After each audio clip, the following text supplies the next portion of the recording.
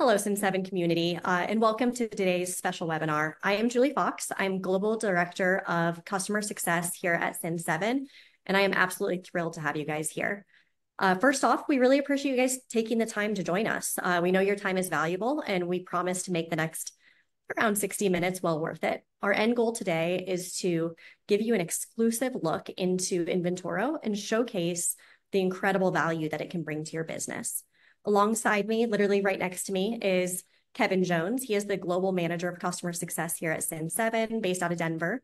We also have Radim here, who is the co-founder of Inventoro. He is overseas in Prague. And together we'll be your hosts for this exciting session.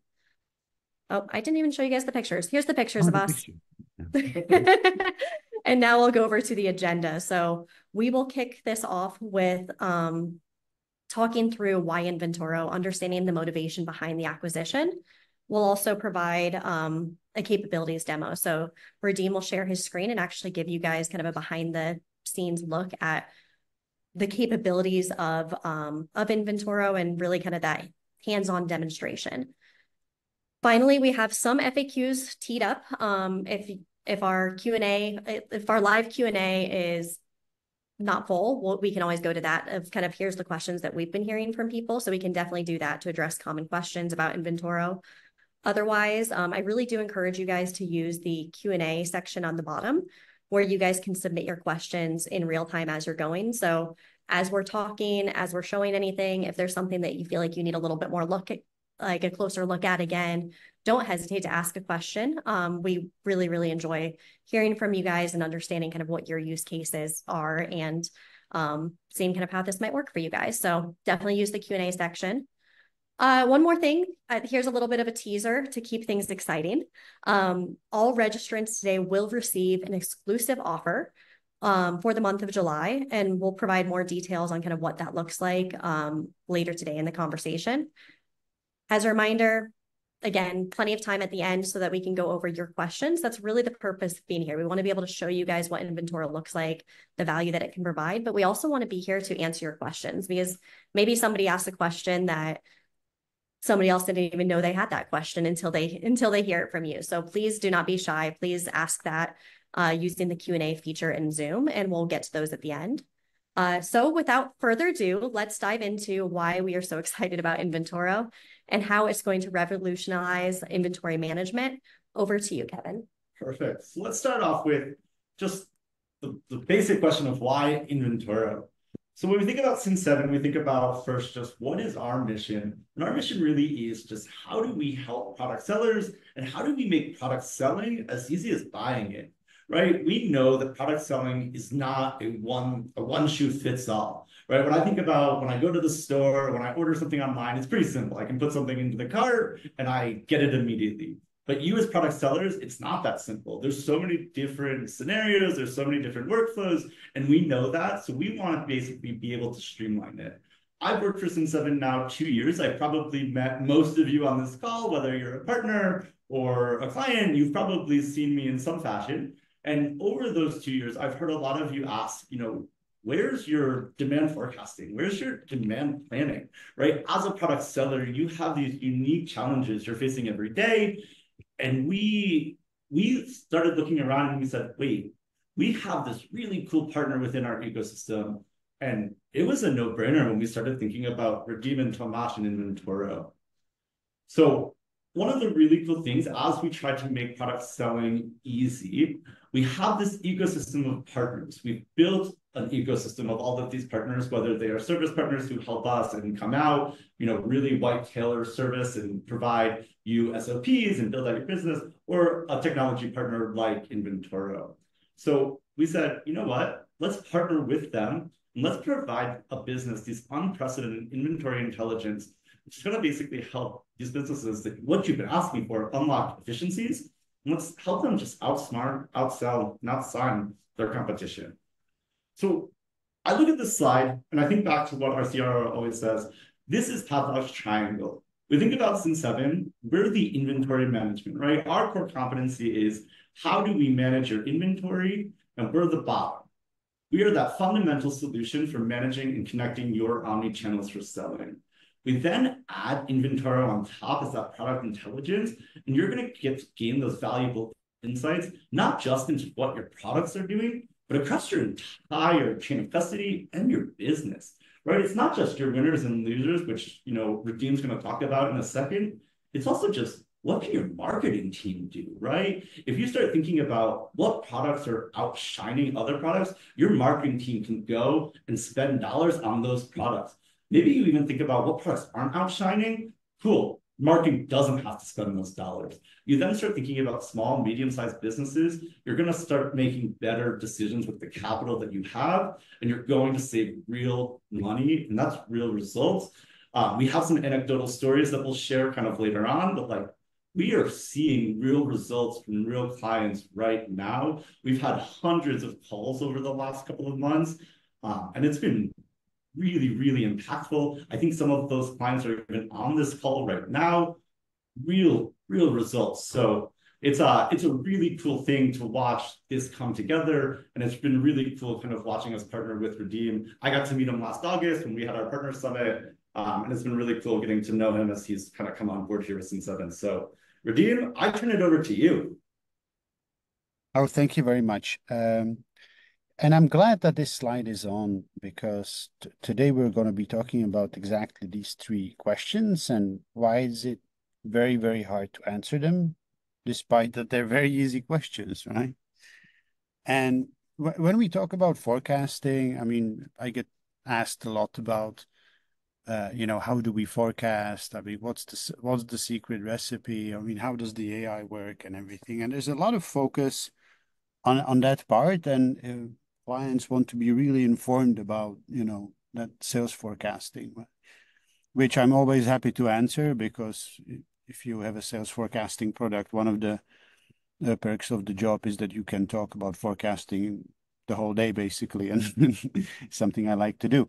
But the important part is that you need to have the ability to transform a sales forecast into an inventory forecast. Right. I mean, I would assume that most of you do some sort of forecasting, right? You might do it just in your head, or you might be running an Excel, right? Which does the forecasting for you. And I've seen a lot of these Excels, right? So somebody first comes to the organization, they set up an Excel, it takes them like a month to do it, and then it stays there for years. And this is how we forecast. And I'm talking about that sort of complicated part of turning a sales forecast into an inventory forecast. When you're doing it in an Excel, you typically apply a logic, and I've seen this many times with clients, like, hey, this is the average sort of monthly sale for the last year, right? Let's multiply that by 2 or 3, and that's going to be our stock, optimal stock of whatever we want to have, right? And whatever replenishment decisions you make, and it's the answer to the questions is what to replenish, when to replenish, and how much to replenish, all sort of are made on the notion of triple stock, like for everything. Right? But it is, I mean, it seems elaborate, and there's nothing wrong in the sentence, right? That would look that you're making a mistake. Because replenishment mistakes, they look invisible at the beginning, right? You don't even notice it, you're making them, but only months after you realize what sort of a bad decision you could have been done, right? A replenishment mistake leads to overstock, which is holding your cash, or it leads to a stock out, which is taking away your revenue. And when you make that decision, and you will only sort of realize the result of that decision in days and weeks to come. And you make that if you purchase on the basis of your Excel, like, hey, this is the double and this is what I'm going to do, you're very close to these mistakes. And when you're making those mistakes, there's no undo button in replenishment, right? You're always making a decision at a place and in time. And once you place that PO, the process starts and there's no stopping, right? The goods come. What do you do with them? Right. So I think the beauty of our system is that, we've put actually even more effort and time into translating our sales forecast into that inventory forecast than we would probably do with the whole sales forecasting part. There's a lot of sort of sales forecasting sort of tools out there. Some of them are very sort of naive or simple. Some of them are extremely elaborate, enterprise level, right? But where they differ really is that it's the ability to take that information and turn it into a PO, right? And obviously, as goods flow, it does not have to only be a PO, right? It can be an internal transfer. You have your DC and you have your local, let's say, brick and mortar stores, or you have your sort of docks around the country where you would sort of, do your replenishment. So it's about getting those transfers right. And it's also about getting right your production, right? I mean, your production jobs are also kind of like replenishment, right? It's a different type of replenishment because you produce it yourself, but somebody has to give the order to produce, right? And again, it's the same three questions: what to replenish, when to replenish, how much to replenish, right? So I'm just Well, going to Richard, show you how, yeah, yes, I was going to say, I'm going to go ahead and give you, I think that's a good segue here. I'm going to stop sharing my screen and hand it over to you to get an actual look at what this looks like in Inventoro. yes, yes, yes, yes, yes. So I'm just going to show you how we answer those questions. How we do it.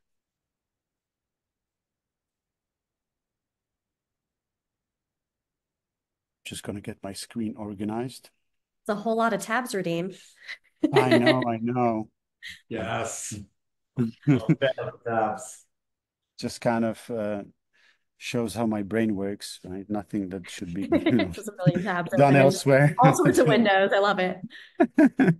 Don't recommend. Anyways, so this is our first sort of screen. It's the forecast screen, and what really changes in the forecasting of that Excel sort of thing when you take that, let's look at average sales and multiply it like divided by months, and then you get an average. So your forecast is the same on any given day. Our forecast looks just a little bit like the stock exchange. I mean, I could. This is done by sort of month and month, so it doesn't sort of change as fast. But I can easily look at it from a granular, like daily basis or weekly basis, where it would sort of change a lot, a lot, a lot, a lot, right? And that's the whole sort of start of the process of what is done differently is that if you forecast with every single month can be different in your sales, right? So, sorry, for those of you who have never seen our app, the blue part is our forecast, and the green part are your historical sales, right? So we forecast on with this variety of sales velocity, and we forecast it on a product level. So each product gets to be forecasted alone, and each product gets to be forecasted alone in every single warehouse. Right? So sales demand happens differently in each location. And only when you sort of take this complexity of, product and location, the complexity multiplies, right? And the differences of how a product can sell in Denver, whereas a product can sell in New York, can be enormous, right? And what can be a top seller in Denver does not have to be a top seller in New York. And from our perspective, you have to be looking at the demand in the lowest possible location in order to answer those three questions right. Right. So the first thing is that you're breaking down the numbers and putting a forecast on the most sort of granular basis as possible. Because every time you do an average, every time you group your products together, every time you forecast for the whole company, regardless of location, you're taking a shortcut which can take you closer to that mistake I've been talking about. It's the mistake we're trying to avoid. Okay, so again, people like to talk about how do we forecast? Fair enough. I'm just going to answer how do we forecast. We forecast by applying 100 of forecasting algorithms that we use, and we apply it to every single SKU and every single location. Now, the algorithms are a mixture of, you know,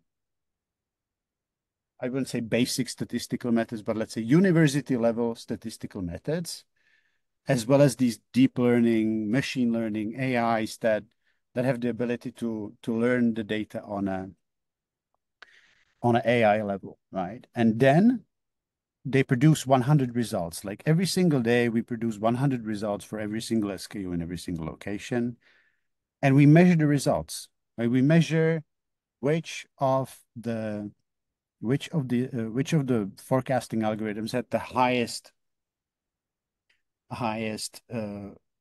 forecast accuracy. And whatever sort of forecasting algorithm wins, that's the algorithm that gets to forecast that particular SKU.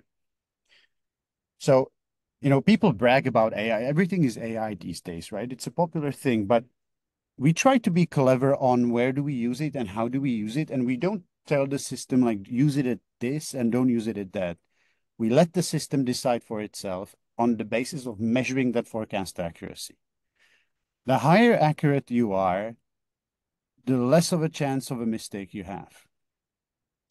And an AI algorithm, any AI algorithm out there needs big data, right? So our forecasting algorithms based on AI are good for items that sell a lot, right? That would be, let's say bread, right? You would sell it every day, in enormous amounts, and you can feed the system with an enormous amount of data, and then you can run like an AI algorithm, which will probably win.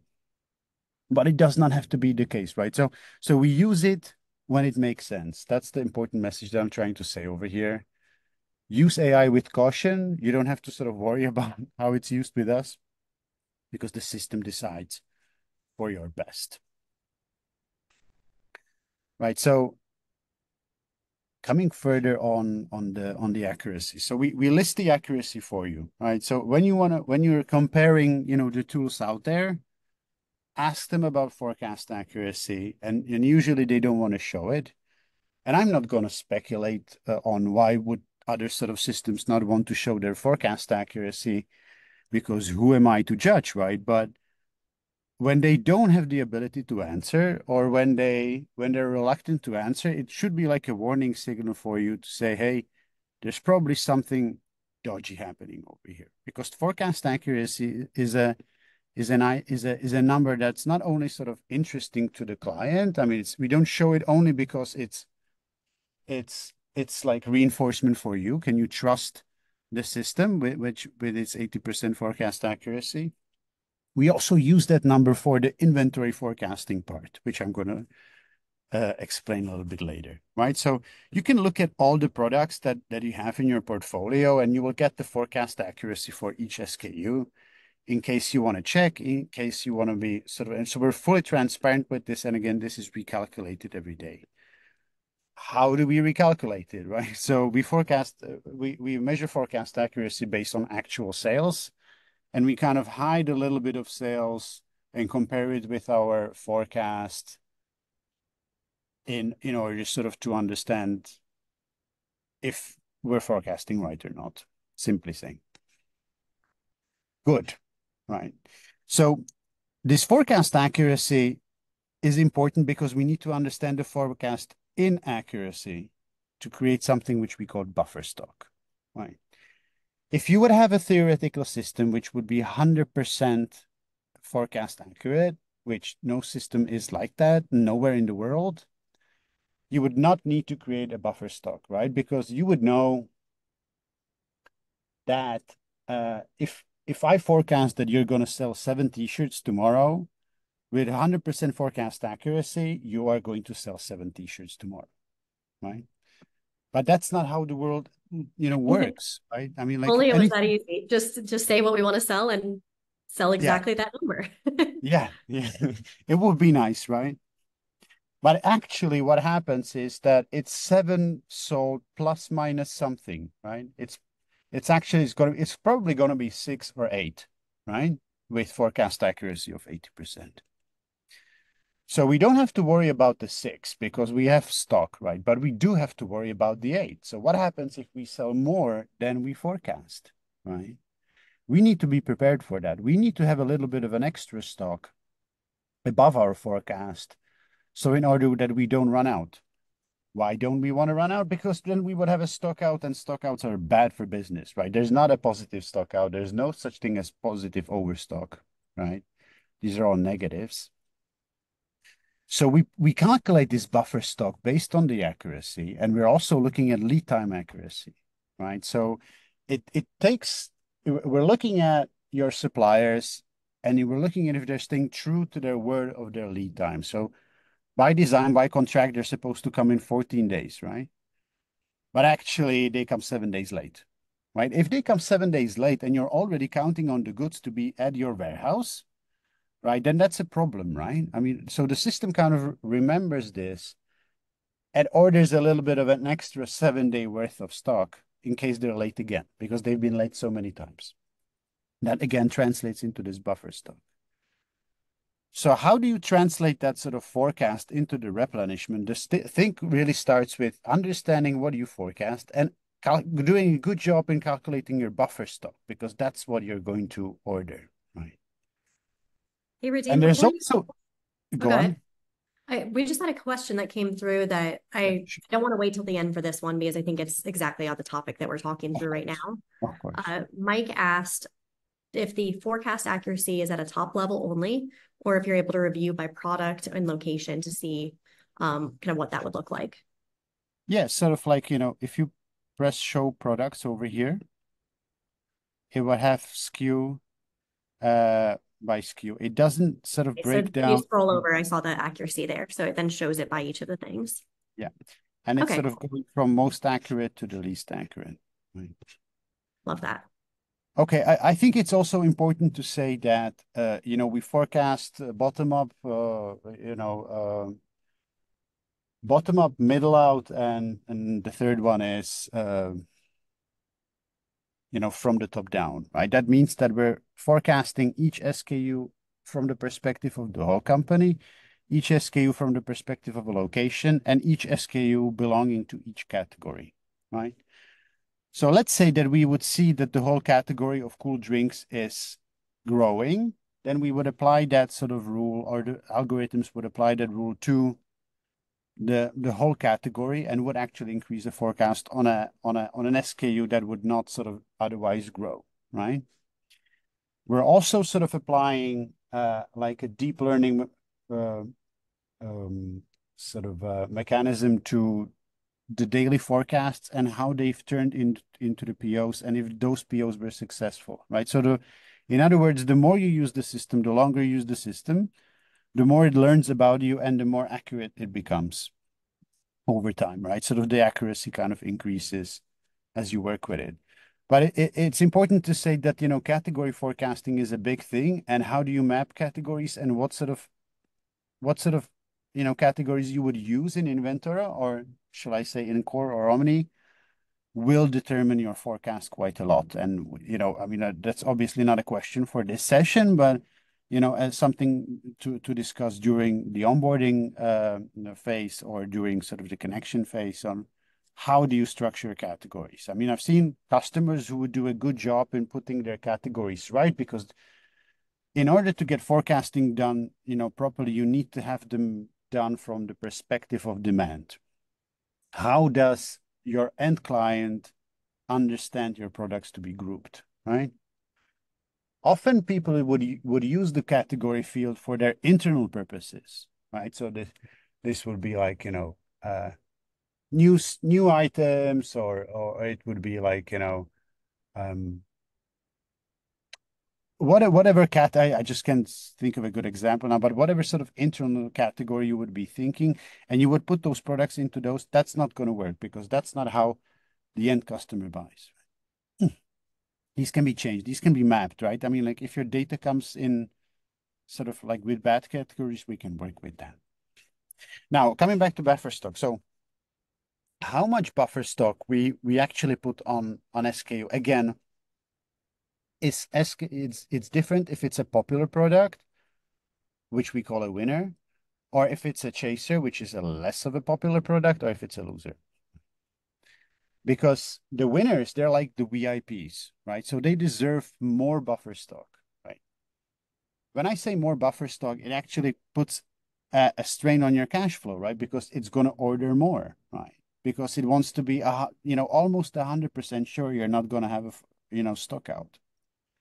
But it's worthwhile because we're treating that sort of extra buffer stock only on your VIPs, only on your best-selling products, the ones that create 80% of your business, right? It's 20% of the products that create 80% of your business. Okay. So that all sort of comes into the part of how do we forecast and how do we translate that into the three questions, right? You need to understand the logic of the buffers. You need to understand the categories. You need to understand all of these things put together to get that right. Now, before we move on, I also want to sort of stop, for a moment on the inventory health report. So this is something that you'll see immediately when you connect your data. We're going to show you the potential of Inventoro for you. So it would have, right now it says 96 product availability, which means that there's 4% of stockouts, right? So 4% of your products are in a stockout.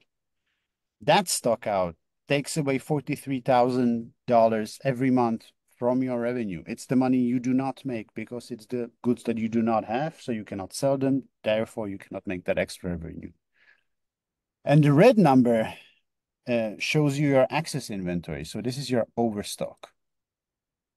Now, we obviously help you try to get this green number to zero or turn this potential into actual revenue as much as possible.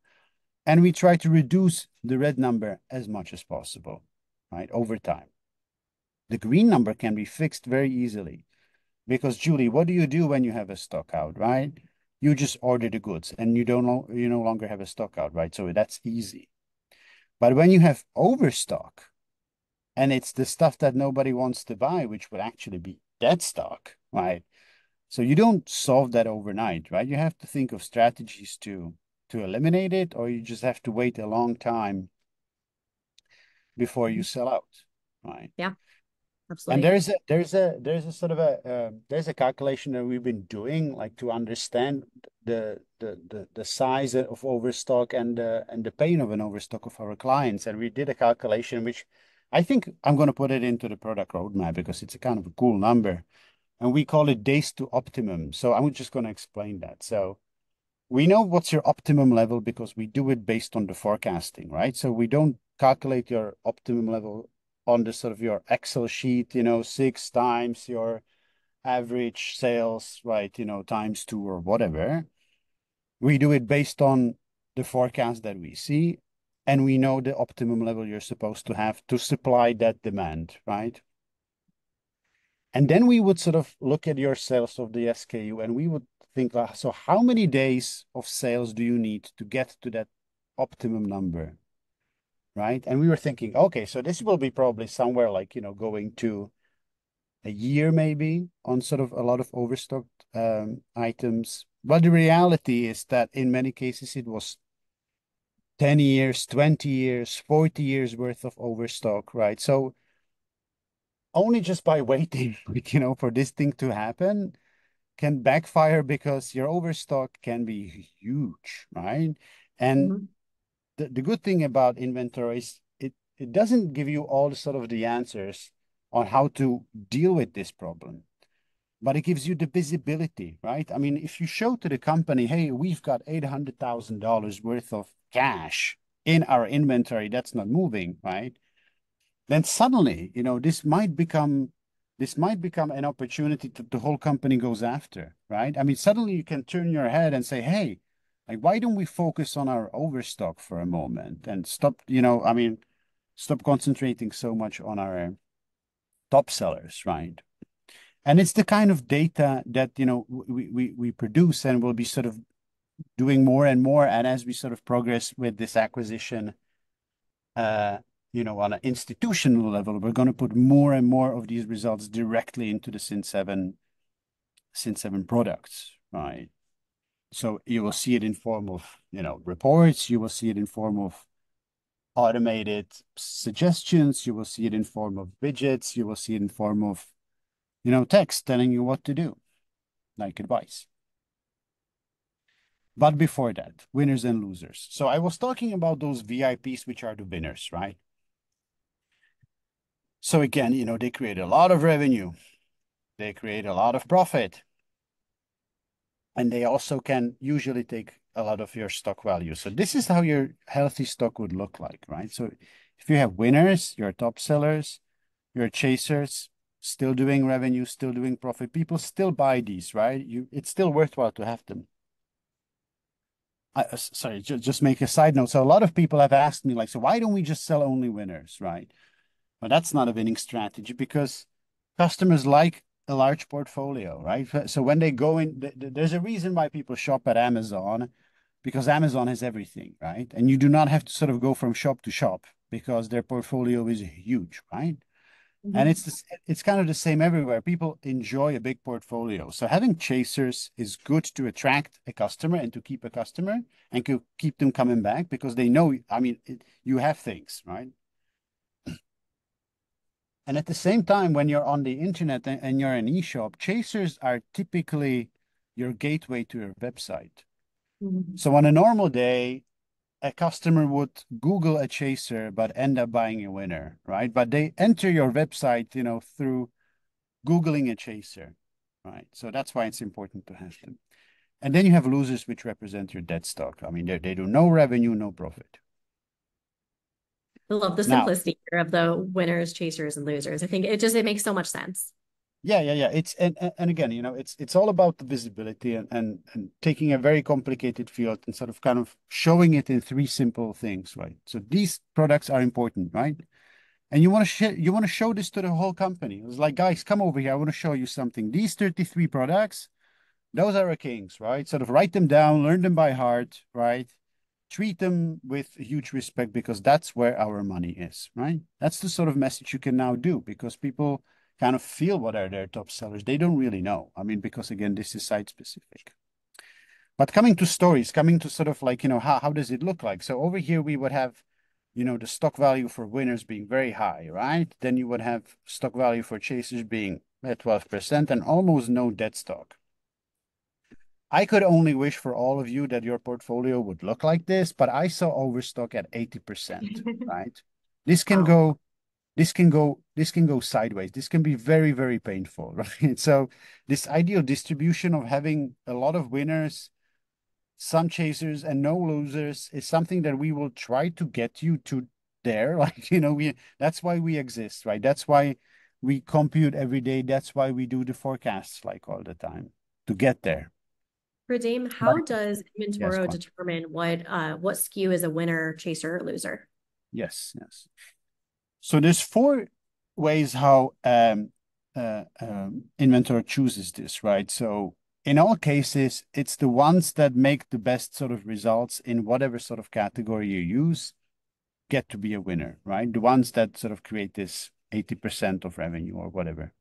So you can decide on a winner being the one that creates the highest revenue, or a winner can be the one that creates the highest profit, or it can be the one that's most popular with customers, or it can be the one that is sold in the biggest amounts, regardless of the number of customers who bought it.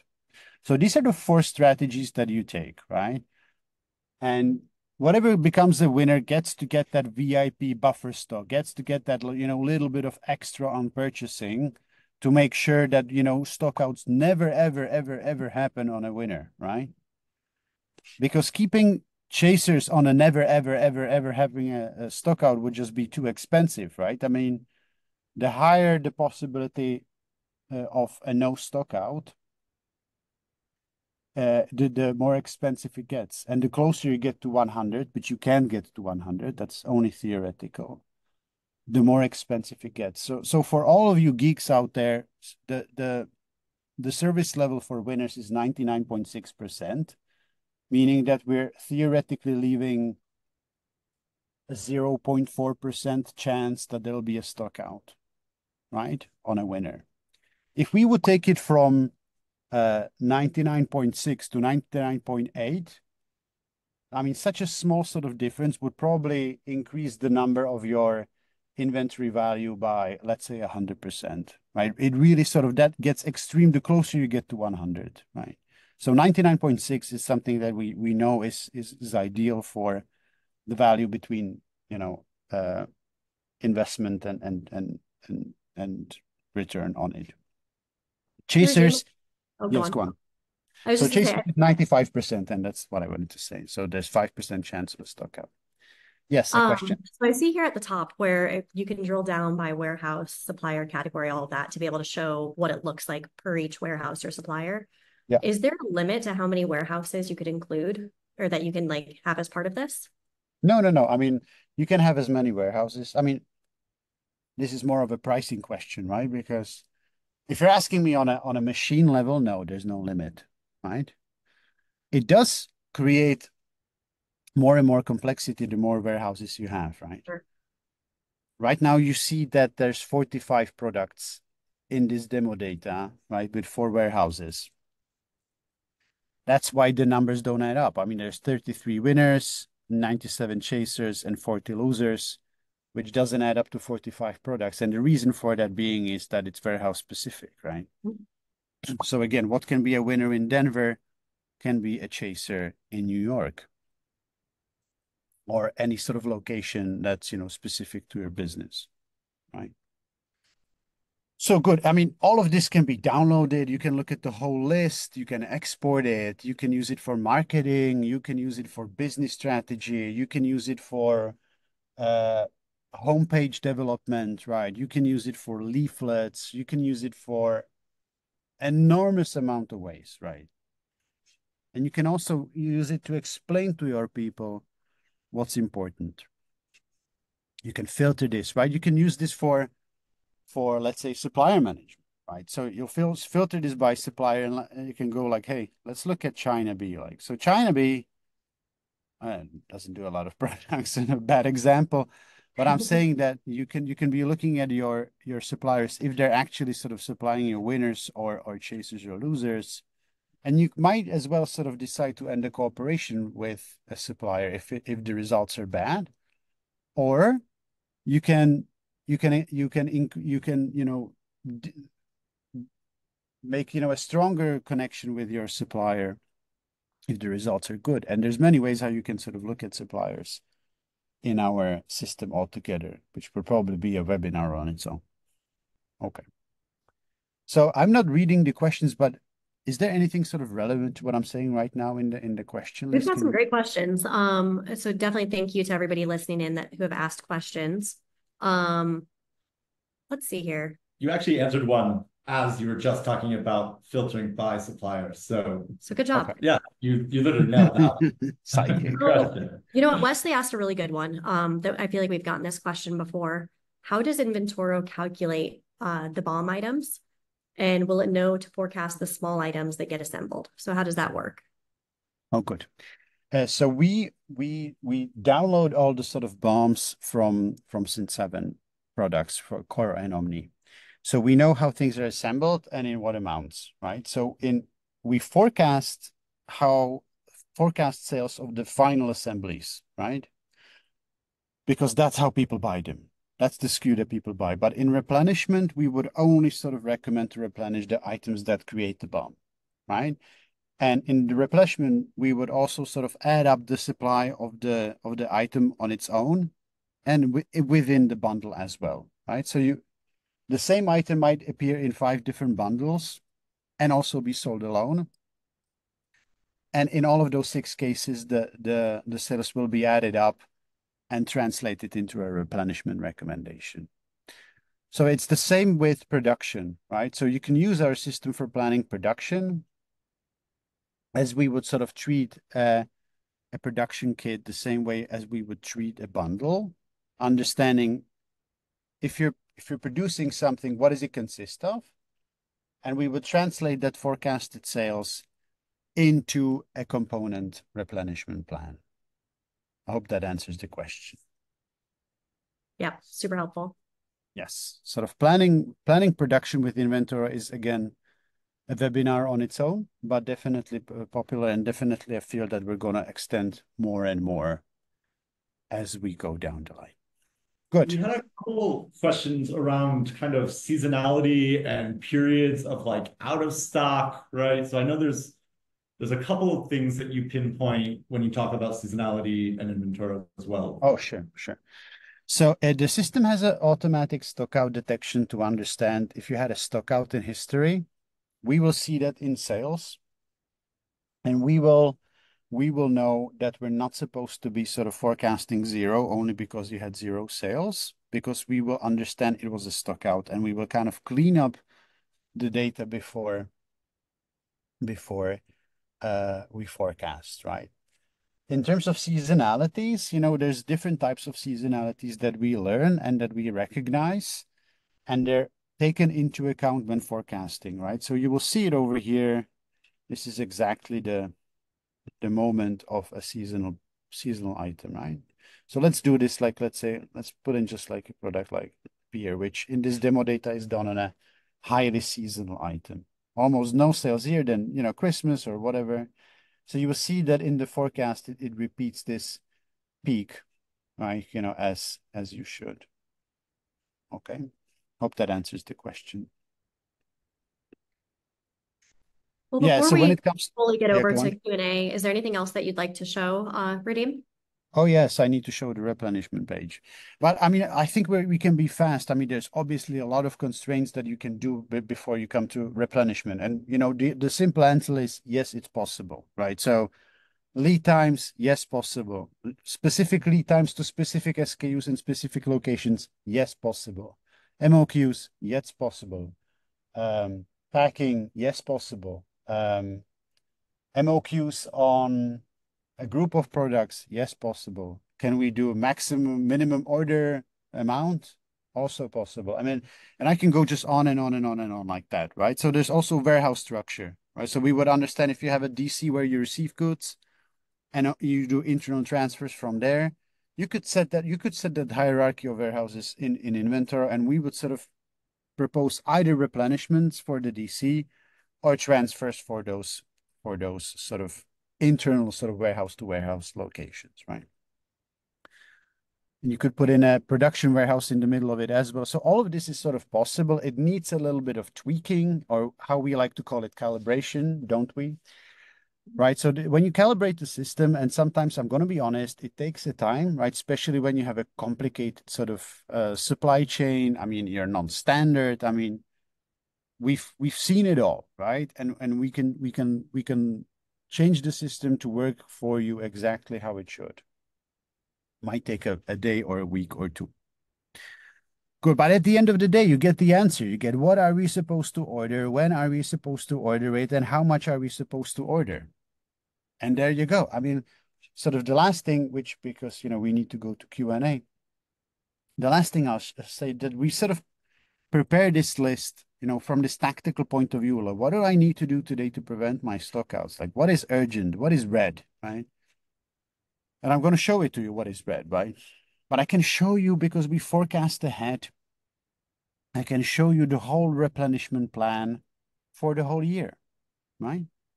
So I'm just going to quickly sort of do some things over here to set it up and to prove my point. So I'm just going to do order for the whole year. So you would see, I mean, I will show you the whole production, not production, the whole purchasing plan for this SKU, right? So this is how much we're supposed to order now. This is how much, like, in a week. This is how much we'll be ordering in August. You see that the numbers change. It's a seasonal product, right? This is how much we'll be doing in September, October, right? And I can show you the whole thing. Like, so you can prepare for Christmas today, right? I will show you how your Christmas will look like in replenishment, because I see your forecast for Christmas already today, right? So you can share this list, like, with your coworkers, or you can share this list with your supplier. You can give them access to Inventor to only see this list, and you can keep them in the loop, because they need to apply their own forecasting, right? We're all connected in one giant sort of supply chain, right? Sort of sharing that supply chain, sharing those forecasts is just a natural and a good thing to do, right? So yeah, that was the sort of last message I wanted to do before sort of moving into Q&A. So I hope I sort of went into detail on explaining how we do it, and we do it on a different sort of basis, and sometimes leaving this world of, Excel forecasting and applying the logic of algorithmic forecasting with us, it can be painful for our organization. I mean, because you need to put your head around it, right? You need to start thinking about your inventory differently and your purchasing. But if you do, we will save you time, we will save you energy, we will save you money, we will help you make more money, and we will do it all in a way that you can spend all that sort of free space and time for your customers, for your suppliers, and to building relationships that help to your business to grow. There is not a single sort of point where we would say you can no longer sort of grow your business without algorithmic forecasting. But rest assured, each company has that moment, and all big retail companies use algorithmic forecasting, right? So all businesses have that moment. They might have it in a different sort of spot, but at a certain point, turning your replenishment on a sort of a, I would say, semi-automatic sort of, recommendation system would is a must. It's no longer like, an option if you want to.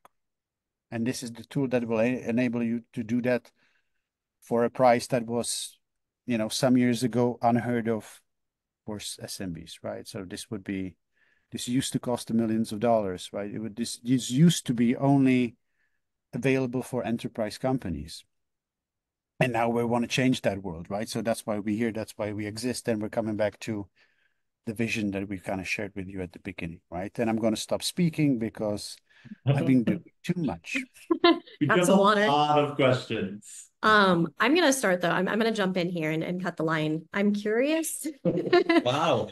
I'm curious how long it takes for somebody to actually start using Inventoro in a way that kind of starts to bring them value. I know you mentioned that sometimes there are things that we need to do on the back end from like a calibration setup or setting up warehouse hierarchy and all of that. In an instance where I guess what would the range be of how quickly could somebody start using Inventoro and kind of what does that range look like? Yeah. So, I mean, the second popular question that I get, after how do you forecast is why did you sell your business and why did you sell it to Cin7, right? Sort of one of the perks of selling your business to Cin7 and actually transforming your business to work with one specific software is that we get to improve this data connection a lot, right? For us, it's easier to bend the system only for Cin7 or primarily for Cin7. We work with others, obviously. But right now we're focusing on Cin7. We are part of that company. So and the perks of it for the customer is that this process of setting up and this process of calibration is just much faster, and we're shortening it from like months to weeks to days, really, right? So it depends on the complexity of your business. I mean, production companies would have it's probably the calibration process a little bit longer than Sure. let's say like an e-shop that doesn't have sort of anything complicated on it with one location to sell or something, right? So, but it's very, very fast, right? Sort of the connection happens within a day. You see the results immediately. We try to take the setup away from you as much as possible. And Julie's team has been remarkable in sort of like helping customers to onboard effectively and to start using the system. So I would say immediately. But this calibration process can differ company to company. Not going to lie about that. Some are born complicated, some are born straightforward. So whichever part you belong to, but yeah, everybody gets to reap the benefits of the business sooner or later. Sooner than later. Right, Kevin, back to you. I think one of the questions we're getting a lot is just, so this kind of goes along with what Julie just asked, but what type of data are we feeding? What type of data are you bringing over from Cin7, right? So when we connect that API and we think about the actual data that you're pulling, what is it? And what can we turn data sets off? And what are you pulling when you connect that? Yeah, so we're looking at historical sales, which is the source of our forecasting. And we're looking at 2 years back. We're looking at 2 years back to learn seasonalities. We can work with less data than 2 years, but in order to learn seasonalities, we need 2 years. We we download all your product data. We download all your warehouse data. We download all your purchase data and your items currently in transit. We learn everything we can about your suppliers. We learn everything we can about your categories. I hope that in the future we'll also start downloading your promotion data, which, if I'm successful in my internal company lobbying, we'll get that sort of promotion data in Cin7 very soon. And we all download all those fields like in a bunch, and on a daily basis we do incrementals. What has changed, like what was sold in the past 24 hours or past 2 hours. We kind of think very often, and we only sort of download those, right? We also download your bundles, which we've been talking about, and all of these. So it's a lot of data that we do, right? But we need all of that data to feed into our machine, and then the machine sort of produces the magic. And then we put the magic in front of your eyes in a simple form that you can answer the three important questions. It's all about the three important questions, right? They might So seem simple, but they're very hard. That's why Inventor exists. let's build on that. Say someone's been with us for 10 years. Would you take all 10 years of data, or would you cut them off at that 2-year mark? Would you No, no, want no. all We would sort of cut it off at that 2 year mark. We can take more. It doesn't change anything, right? I mean, when we look at 2 years for forecasting, I would say that we put 70% of emphasis on last year and 30% emphasis on the year before. And then if you would give us one more year, it would be like 0.1 or something like. But it's in order to learn seasonalities, right? You need 2 years, right? would sales channels influence anything, right? So say I sell through an e-commerce channel like Shopify, but I also sell wholesale. And because they're so drastically different, right? So e-commerce is every day, wholesale is maybe bi-monthly or even biannually. Would you be Yeah. taking that data and could it influence my forecasting? Oh yeah. Oh yeah. Oh yeah. Oh yeah.